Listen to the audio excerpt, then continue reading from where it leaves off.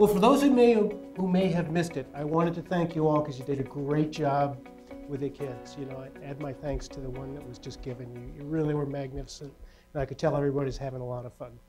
All right, so this is my fun because I am somebody who was very involved with persistence and biodegradation throughout graduate school. This is an area that's always interested me. So right now we're going to talk about persistence, we're going to talk about degradation, biodegradation, and what we're focusing on here, remember that risk equation? Risk is a function of hazard and exposure. Earlier we talked about how do we design out hazard. Now we're going to talk about how do we design out exposure. So making the molecule goes away, the molecule goes away, we don't have exposure, and we decrease the potential for risk. All right, so this is what we're going to talk about in green chemistry principle number 10. So chemical products should be designed so that at the end of their function they break down simpler structures, hopefully all the way to CO2 and elements, to innocuous degradation products, and do not persist in the environment so that they do not cause exposure to target organisms and thereby cause toxicity. All right, so these are the learning objectives, fairly straightforward. Let's talk about persistence. So chemical persistence actually is defined in regulatory contexts in a number of PBT conventions, and US and European Union have these PBT conventions: persistent, bioaccumulative, and toxic. And to be a PBT, those three are anded together, not or'd together. So you have to be P, you have to be B, you have to be T, and you're designated PBT. And for an industry that's making a chemical, that's not a place they want to be. You end up on all kinds of bad lists. It's not the kind of prominence anybody wants. The left-hand column defines not persistence, and some of the criteria, as I mentioned, in different jurisdictions are a little different, so these are not universally applicable. The yellow is a designation for P, and the red, you move on, and that is the V, so very persistent. And you see about 6-month half-life, 2-month half-life for the persistence, which actually is not terribly hard to do for a molecule. It's nice if a molecule will be readily degraded, removed in a short period of time, but a lot of times molecules just are not removed at that quick a rate.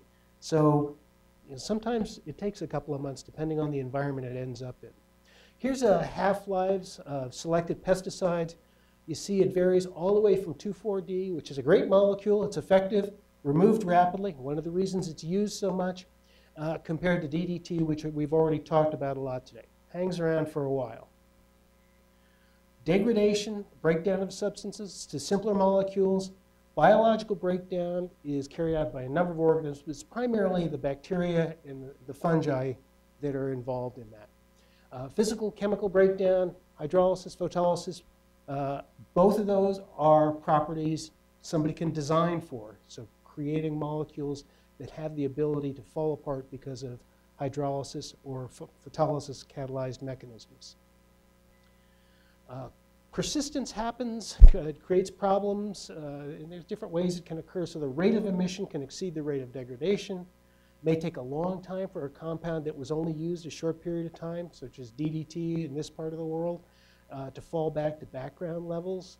And persistent substances, one of the problems is that they may be transported for long distances. And you hear and read about Arctic animals, for example, having high levels, or not high level, they have detectable levels of various persistent compounds. All right, I think we've already beat DDT quite a bit today, so I'm going to skip over these. You get this compound.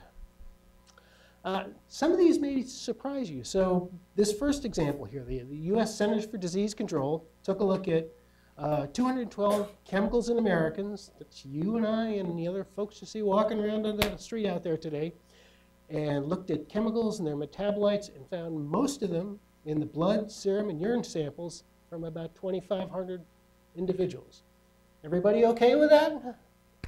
Well, you know, I'm very much a risk-based person when it comes to evaluating whether a chemical's a problem or not. But I have to say, if somebody said, Were you okay with your kids having this burden of chemicals? And you know, you get a little squeamish about that. I'd prefer that that wasn't the case. In response to this, the CDC, CDC report, the American Chemistry Council stressed that the levels are low, which in fact they were, and more research is needed to determine if there's a health concern. What's that code for when more research is needed to determine if there's a health concern? It's code for we don't know. So again, more research is needed. The full list of chemicals is available at this website. Another group of emerging compounds, and one I worked on this issue a lot when I was part of Pfizer, is pharmaceuticals in the environment as a function of excretion of unmetabolized compounds that then end up going through wastewater treatment plants into surface waters. So tests have detected minute concentration of pharmaceuticals in the drinking water supplies. They have been detected in some drinking waters, but this we're talking about drinking water supplies, so surface water from which water is removed to produce drinking water, of 48 million people in 24 major American metropolitan areas. So, you know, this again catches people's attention, and you know, this was linked together at a time when the feminization of fish was being detected, and in particular around the Potomac, when that was reported, EPA and FDA's phones lit up quite a bit. And another thing, when people heard about pharmaceuticals, you know, all that language at the end of the pharmaceutical direct-to-consumer advertising about, you know, risks, off-target effects and things. Well, when you take a pharmaceutical, there's a ring-fenced population, as I mentioned, that takes that pharmaceutical. Environmental exposure, you know, that fence falls apart, and it's just everybody. So that's the difference between EPA's handling of compounds and FDA's. FDA can create, this is the patient population. When they're out there in the environment, it was a very different situation. Another example is PFAS.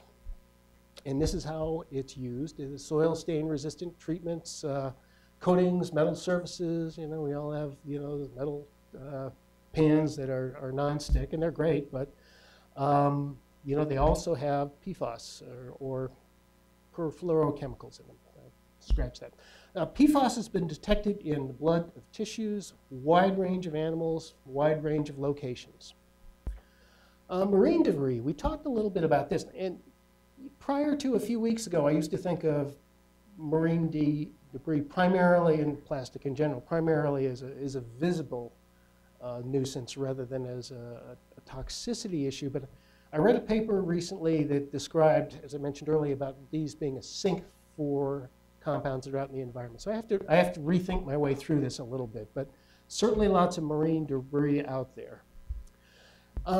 So what don't we want in chemicals? And these are persistent organic pollutants, and there are a number of POP or POPs conventions out there where these compounds are designated and banned, so this is not a good list to be on either. And one of the things you notice about these, well, a couple things. First, a lot of these are not necessarily natural structures, and there's lots of chlorine.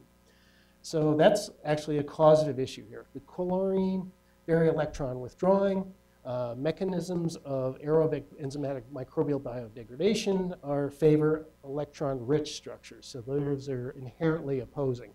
So that's one of the reasons, or the primary reason, that POP compounds are persistent. There are tools out there. So there's this PBT profiler that's publicly available, can be used. This is a data output for benzanthracene. And you see within the circled area, this is the persistence data. So this compound, when you look across here, qualifies as a PBT compound. Okay, let's take a look at biodegradation and talk about that a little. So it typically, from a microbe standpoint, what they're after is food. It's carbon, energy, it's what they use as a growth substrate. So for us, they're catalysts to take compounds away. For the microbe, I'm just making a living, you know, eating whatever's in my environment. It's the reduction in complexity and knowledge of biodegradation. Cycle back to that environmental risk assessment module I talked about earlier in the day. Biodegradation is a very key component of being able to assess the environmental exposure and impact of a chemical and the risk evaluation that's done during chemical product testing, for example. Compounds that rapidly degrade, not likely to cause a problem. Adverse impacts can still occur if, in fact, the compounds get in the environment and there's very rapid degradation, because that can deplete oxygen and result in toxicity from oxygen deficiency to fish and other organisms. Or if there's significant levels of phosphorus in nitrogen. Phosphorus is the limiting nutrient controlling growth in freshwater systems. So if you add phosphorus, that typically bumps up the algal level through growth. I think we've beat wastewater treatment plants to death already. There's a wide range of biodegradability testing out there. You can bucket it in kind of 3 different categories. So this ready biodegradability category, of which there are a number of tests, and I've listed some of them there, is done early on. And if your compound passes a readily biodegradability test, you can pretty much say we're done. This compound is going to go away in most any biologically active environment. Inherent biodegradability kind of stakes out the opposite end, where you can use activated sludge from a wastewater treatment plant, and it will tend to let you know whether your compound has any biodegradability potential. And you can do things like acclimate the sludge to your compound to try and pull out organisms and grow them to a higher population level that might have a capacity to degrade your compound. And then there's simulation tests, which are much more complex and expensive, where you can actually mimic an actual environment to try and determine if compounds degradability. Okay, so for design for degradation, there are rules of thumb out there, and Bob Bothling and others who have been very active in this field for a long time have helped compile these lists. So there are functional groups that facilitate degradation. There are other groups that hinder degradation. These are also called expert systems. The extent to which something can biodegrade is typically a function of how much of a natural product there is. There are some areas where you have extant enzymes, so external enzymes that have been released that can have broad specificity that will degrade some complex organic compounds. Things like lignin-degrading fungi, like white rot fungi, Polyporus versicolor, and some of them like that are great at degrading other types of compounds, because the enzymes they release are good at oxidizing a broad range of substrates. This is kind of a cool table. It is a biochemical periodic table that tells you about microbial interactions with essential and non-essential chemical elements. So you go to it, each box is a link, you tap on that link, and you call up a box such as the one I got down below that shows chlorine, and you can read about that particular atom in relationship to biodegradation in microorganisms. I'd like to talk a little bit about the University of Minnesota Biocatalysis and Biodegradation database. It contains information on a lot of microbial metabolic pathways, reactions, a number of compounds, and this provides a predictive tool for estimating biodegradability. And this is an overview of how the system works. You feed a compound in, the system identifies functional groups. It's got certain rules for functional groups and for metabolic pathways to determine the most probable occurrence of biodegradation and the route of biodegradation. Take it to another compound, then you take that metabolite and you can plug it into the system, and by that way you go through iterative loops to try and construct a biodegradation pathway. Angular dioxygenation, illustrated here, is ring opening, and part of the most difficult parts of biodegradation typically is the ring opening. So once you crack open a ring, a molecule typically becomes much easier to degrade. Hydroxylation is typically the first and the key step of making a ring conducive to being biodegraded. This is an output from the University of Minnesota database that shows the proposed degradation route for benzyl alcohol. Catabol is another system where you can estimate biodegradation. And actually, when you're using these types of systems, there are few out there. It's good to use them all. You know, I'm a big believer in using all available data.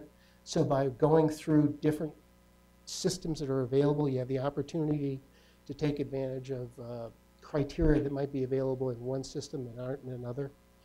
This is a third system that was published. The authors looked at MIDI data, which MIDI is a Japanese originated test that looks at biodegradation, ready biodegradability.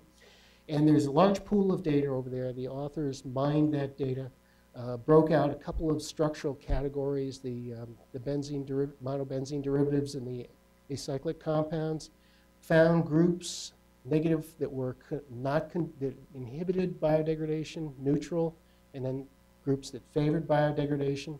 And then they built that into a framework for estimating biodegradability. And when they looked at the predictability, they found for this table 2, 95% correct predictions, and for table 3, 88% correct predictions. This isn't really a surprise, though, because remember we talked about QSARs, we talked about a little bit about training sets. So you use a training set to construct a QSAR. Well, this is kind of testing within a training set. So this is great. It's useful, but in the same way that for effect, where you're looking for something that can predict across a broad group of chemical categories, it would be nice to have something that can do that in the area of biodegradability as well. So the key learning points here are persistence dramatically increases the potential for dispersion of and exposure to chemicals, thereby increasing risk. Biological, physical, and chemical degradation mechanisms in both types can be taken advantage of in molecular design. And I think I mentioned earlier that consumer product companies in particular take advantage of design for wastewater treatment plant degradation. Bio is the most prevalent, and there are certainly predictive tools that designers can utilize, and we can certainly do better. But you know, there's some good tools out there right now that can help chemical designers. So with that, I'd like to thank you all. My time up here is done, so I really enjoyed the day, and I really was pleased to have you here. Hope you enjoyed the today and the rest of the conference. Thank you.